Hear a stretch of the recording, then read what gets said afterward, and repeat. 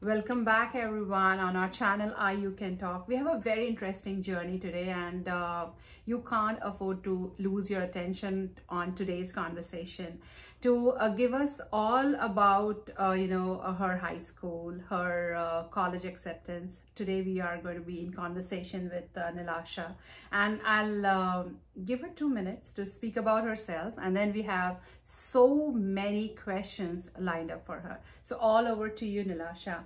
Tell us something about yourself and then we'll go from there. Okay, so thank you for having me here. I'm Nilasha. I'm an undergrad freshman at UNC Chapel Hill. I'm planning on majoring in biomedical engineering, and a big topic that we'll be discussing today is how I graduated from the North Carolina School of Science and Math. Wow, wonderful. So firstly, I guess we all have our college conversation from students from the regular high school, right? But you are from NCSSM, so that's a very, very unique journey in itself. NCSSM is very rigorous. So firstly, take us through on your high school journey. What prompted you to kind of go to NCSSM? How did you make it there? So let's start from there, and then of course we have all the lined up questions on the college application, how you made to UNC Chapel Hill, and so on and so forth. So let's start with your high school journey.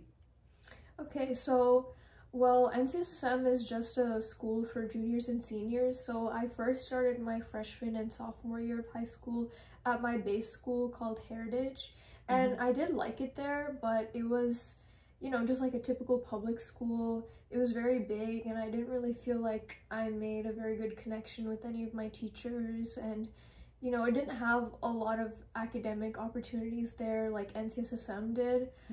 The reason why I applied to NCSSM in the first place is because one of my best friends, her brother went there, and he himself told me how good of a school it was, and I just felt inspired by him to apply. So yeah, that's definitely like the biggest reason.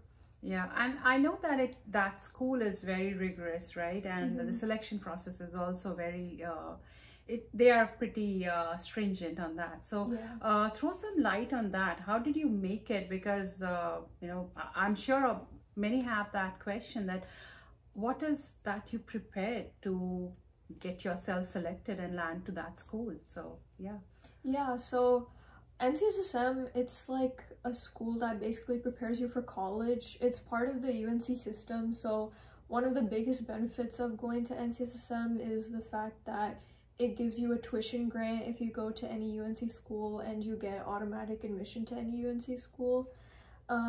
So that's definitely one of the biggest reasons for why it's so hard to get in, because a lot of people want to reap those benefits of getting the tuition grant and everything, especially because schools like NC State and UNC Chapel Hill are so good nowadays. So I think really it's honestly very similar to the college application process. You need to focus a lot on your grades, obviously, your extracurriculars, and they do ask you for essays on the application. So yeah, that is like one of the biggest things, really, the essays. Wow. So before college, because we all know that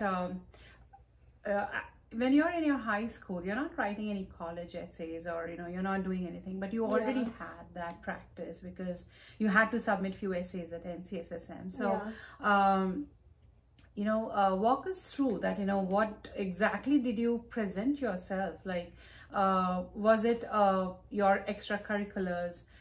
We are very intrigued. We are very interested to know that, how did you go to that? Because we know it's a STEM oriented school and it's rigorous. It has a lot of criteria. So if you can elaborate more on, what exactly were your lineup of curriculars, and, what exactly you presented yourself that got you selected to that school? Yeah, so definitely, because as you said, it's a STEM oriented school. They focus a lot on doing STEM related extracurriculars and stuff like that.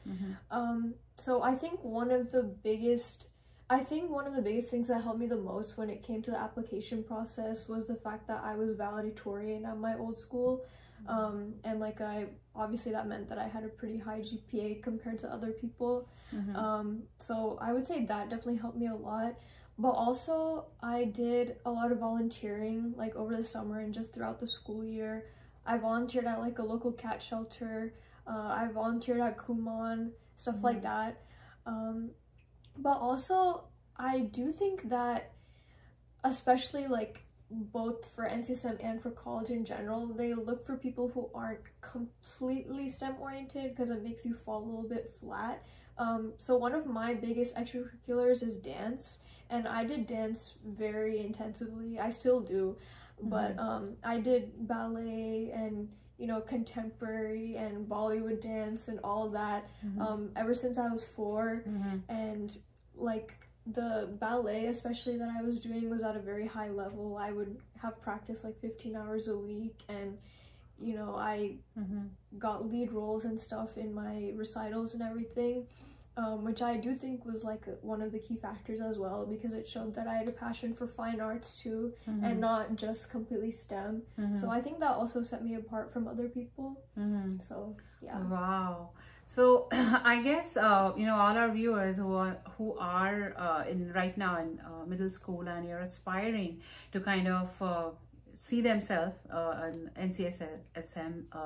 I'm also, you know, getting into the tongue twister. So that's a brilliant school, and if you are thinking that, you know, you have to be there, Nilasha has detailed out how you have to be there, what you have to do. You have to show a lot of consistency. Like Nilasha, she has been doing ballet for 12 years, right? As young as 4 she started, and she's been doing it, and she loved dancing. So that was a very, very good takeaway, Nilasha, that, you know, yeah, I am a science person, but I am showing a you know, a variety of my interest. I am a fine art person, and more you show yourself, your personality, a diverse personality. I think that helps you to win a lot of situations for which you know, you were in that school. So that was a pretty good insight and guidance, Nilasha. I'm sure many will be benefiting out of that. So now let's get into the, you know, rigorosity of the programs that you did. I spoke to you a bit offline, and you said that we didn't have too much of AP subjects over there. So yeah, walk us through on that. I mean, what were the course lineup? You were not given too much of AP subject choices, and electives were pretty low. So yeah, let us know on that. Yeah, so even though they didn't offer like very many APs at NCSSM, it's because most of the classes that they offer there do transfer for college credit. So there's still, you know, like college level difficulty and stuff like that. So yeah, they are pretty rigorous, especially like the STEM, like basic STEM classes that you have to take, like chemistry, physics, biology. At SSM, they require you to take 2 chemistries, 2 physics, and at least 1 biology to graduate. So clearly very STEM oriented. And yeah, it was definitely difficult, because they also, you can take up to 8 subjects in 1 semester. You have to take at least 5, and majority of those classes will be difficult STEM classes. So yeah, it was hard because they're all, you know, college level classes preparing you for college, and that's just something that you're gonna have to learn, like while you're at SSM, how to balance all your classes with all of your extracurriculars, because that they do expect you to do well in all of your classes and also partake in a lot of the clubs and organizations there. So, but I think that is like one of the good things about SSM, is that they offer like a lot of resources to help you, like with mental health or counseling or any of that. They do have like a lot of those there, because they know, you know, we're all still like 16, 17 dealing with like college level environment, basically. So they do offer a lot of those resources there, and yeah. Wow. And also it's a residential program, right? So a lot, itself, it's very challenging. And also you are away from your home, you're away from your family, you're staying in the school, and you are pursuing all your courses. So going a bit off from the topic, how did you deal that? Because you just said that we were very young, taking the rigorosity of this academics. How was that aspect, that staying so far away from family and residing in school? So yeah, tell us something about that. Yeah, it was definitely difficult to adjust to at first, because again, it's basically like college but 2 years early. You're even younger than most college students. You're only like 15 or 16, living away from home and having to deal with all these hard classes and stuff like that. But I think, at least for me specifically, my parents don't live too far from the NCSM campus, because I went to the Durham campus and I live in Wake Forest, so it was only like a 45 minute drive. And because I'm an only child, my parents would come and visit like very often, so I would see them pretty often. But when it came to the actual experience of living there, I think just what really helped is the fact that everyone around me is going through the same thing. They're also away from home for the first time, going through all of these difficult classes for the first time. And I was very, very lucky to be able to develop a solid friend group from like the beginning of my time there, which definitely helped. I think, one of my biggest pieces of advice is just to try to build as many connections as you can from the beginning, because having a solid friend group is probably what really helped me the most, transitioning from public school to NCSM.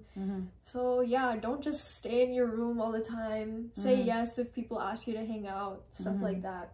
Wow, yeah, that's a very good piece of advice, right? So in our last conversation, with the student that I was detailing out her journey, so she said that I asked her that how did you research on your colleges, and she said that I researched on how good they are imparting, because I'm not going to college just to study. I'm also the other aspect of college I also have to see, and that was a good takeaway, Lasha, that don't just confine yourself in your room. And we've also covered that extensively on the volunteering aspect when we have spoke with different students, that how important is volunteering. So let's touch on that. How was your volunteering? Was it like confined in a room, doing a volunteering from your laptop, preparing cards, or helping seniors, or you did hit the road and you were like kind of doing on-prem volunteering? So yeah, let's hear it out from you, your volunteering journey of the high school year, because that's very pivotal in your college application as well. We all know that. Yeah. So yeah, let's hear that out from you. Yeah, so when it comes to volunteering, the 3 main volunteering opportunities that I took were at my local cat shelter, through my ballet studio, and also at Wake Med Hospital. So the one that I definitely enjoyed the most was probably the cat shelter. It was just like, I'm very much like a dog person, but it really allowed me to be able to make connections with cats. And basically what I did was I was like a cleaning specialist, and I would just clean their cages and help them adjust to the shelter. And that specific shelter that I worked for, they were very kind people, very kind staff, and they basically would just pick up cats from the road and take them in and groom them and make them prepared to be adopted by other people. And just the entire experience there was really nice, because I love animals, even though I'm more of a dog person. It was just really nice seeing all the cats be rehabilitated there and just go through a good experience after being on the streets for most of their life. So yeah, and then I also did volunteering at the Wake Med Hospital. I would say that's where I got most of my hours from. I got around like 40 or 50 hours there, I think, in one summer. Wow. So what I did there is I basically helped inventory the gift shop there. So I just like worked in a room and I would just put, you know, like labels on products and stuff like that. And, you know, it honestly wasn't very like health related or anything. But it was so nice doing some good for a hospital setting, and my like managers and my boss were very kind there. So I did enjoy that experience. Yeah, and I definitely appreciated how I had like pretty long shifts there because it allowed me to get a lot of hours at once. And then my third biggest like volunteering thing that I did was through my ballet studio. So my ballet, every December they would host the Nutcracker, and through that it was basically like a non-profit for them. So through that they would, we as dancers, we would dance at like old age homes or like hospitals or libraries, just as like a performance for all the people who are there. And like, you know, we'd have like a variety of audience, like old people, kids, hospital staff, stuff like that. So I was also able to rack up a few hours there, which I really enjoyed. So, wow. Yeah. So all in all, I guess you were all, volunteering, not confined to your room and just hitting the road and doing so many things. And I guess that helped you craft you as a person you are. Like you mentioned that I volunteered at a pet shelter and a cat shelter, and that helped you kind of shape you up as a person you are. And of course that took you on your college essays and application, how you have framed and structured them. So that was a brilliant a journey on volunteering that you shared with us, Nilasha. And we have so much more, and I know all our viewers having a cloud of questions on top of your head. We have a lot more. Don't go anywhere. Just quickly go for a water break and come back. You will have a lot of answers to your questions, and it will be interesting. I am sure on that. See you soon.